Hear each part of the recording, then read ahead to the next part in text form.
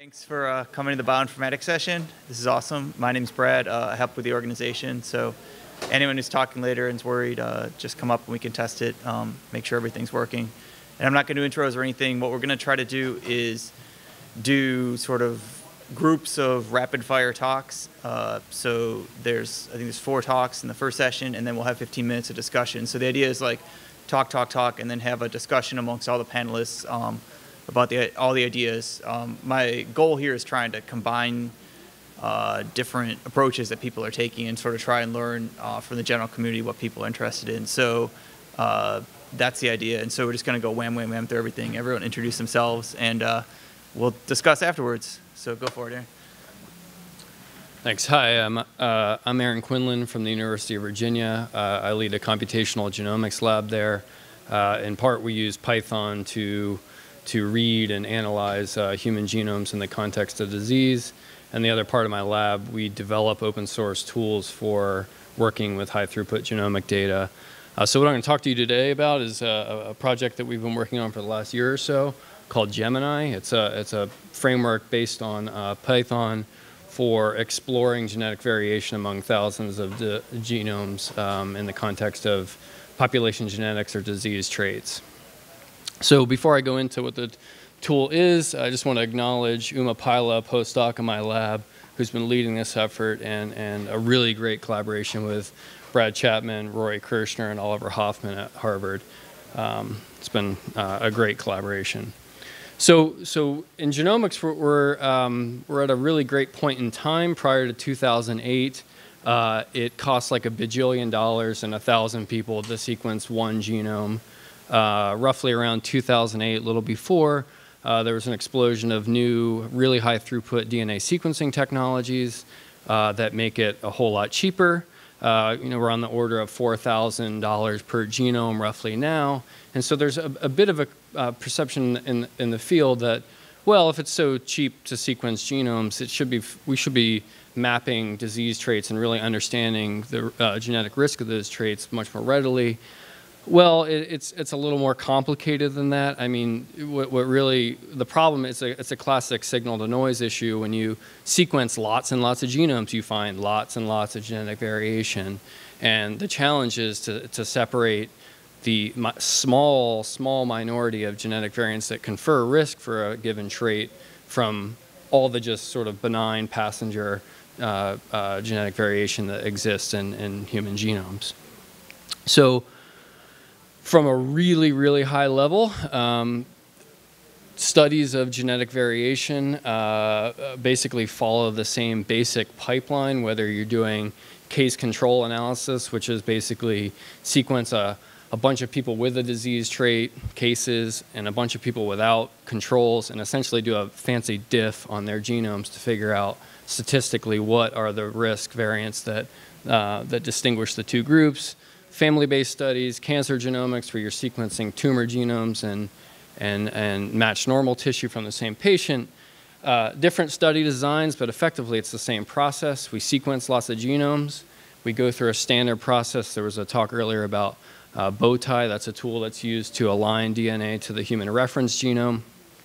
And once you've aligned the data, you do some standard noise and error elimination steps that's common to pretty much any area of science.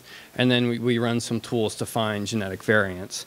And at the end of the day, what we end up with is this kind of hokey file called a VCF file, which stands for Variant Calling Format file. Essentially, it's a big matrix where the rows are the positions in the human genome where genetic variation has been observed in the sample group that you've sequenced. And the columns are the genotypes for every one of the samples. So for a typical study with 1,000 patients, you'll have 1,000 columns in this matrix and probably on the order of 30 to 40 million rows, where those rows, again, are genetic variants in those samples. So at that point, you've got a big matrix, and your challenge is to interpret that genetic variation and try and isolate the variants that confer risk. You pose hypotheses, and you test them, and you try again.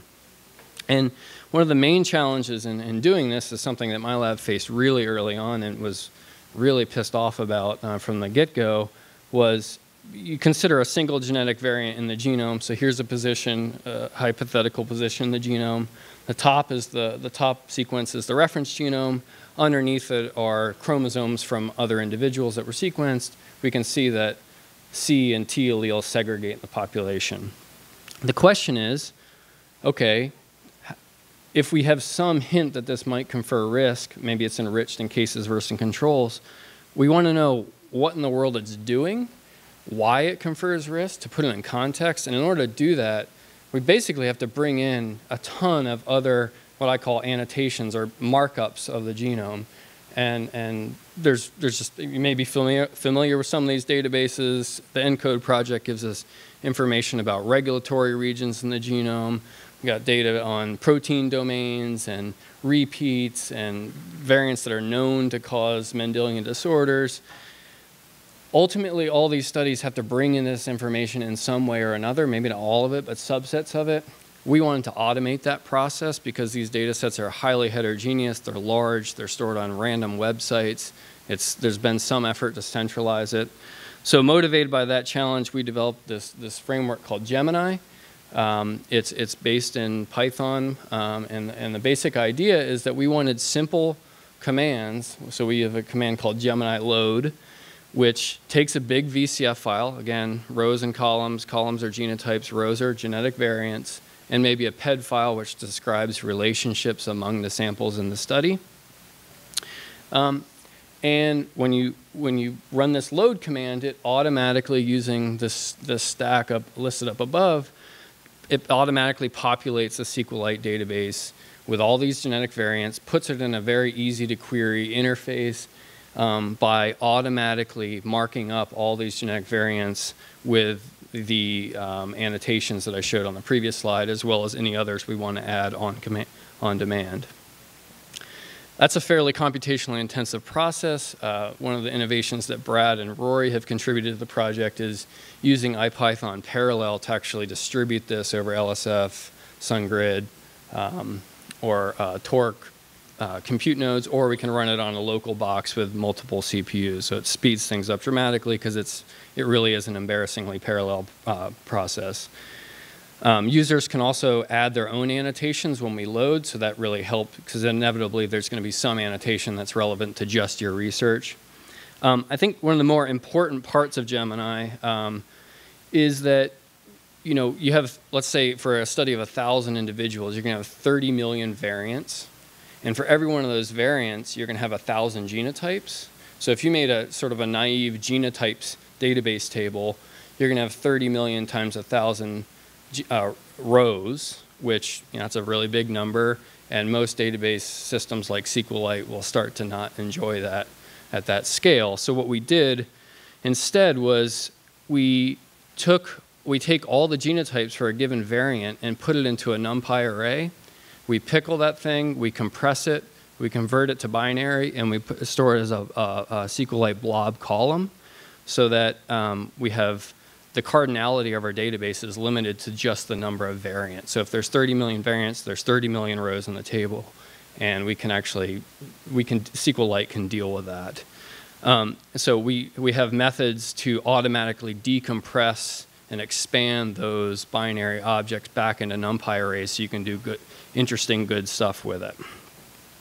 So the idea is that once you have all this data loaded into this framework, it's really an API for ad hoc data exploration. So here's an example of a query asking for all the genetic variants that are novel, rare, less than 1% allele frequency, or loss of function, and overlap with some disease region that you're interested in. And by the way, you can just automatically ask for variants that meet an autosomal recessive inheritance model. And so building on that framework, we can also release command line tools to just run a series of common analysis tasks. So we can look for autosomal dominant variants, de novo variants, autosomal recessive, et cetera. And what we're most excited about is the thought of this framework being really an API for new tool, method, or visualization development. Once you have all these annotations, all the variants, all the genotypes in one centralized place, the database is in effect the API. And to demonstrate that, we have a really simple API at this point called Gemini Query.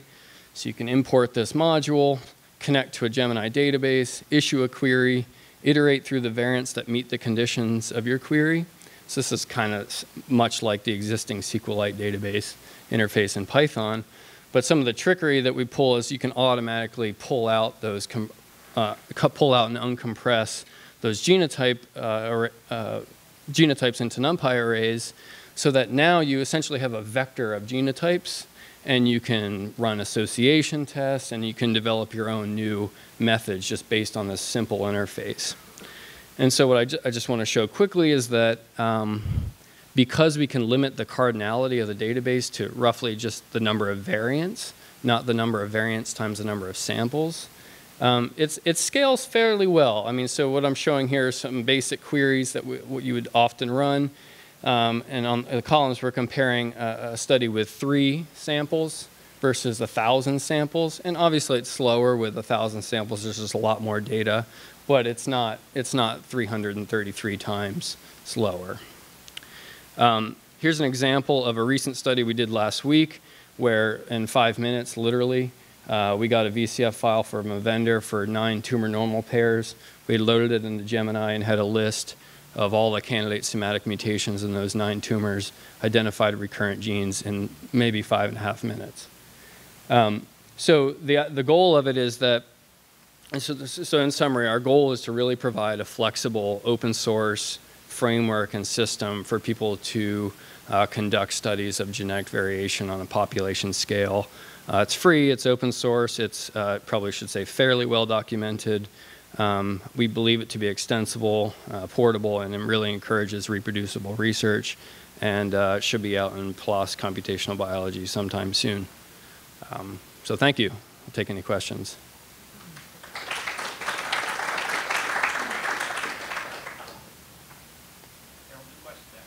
Oh, that's right. That's right. Sorry about that, Brad.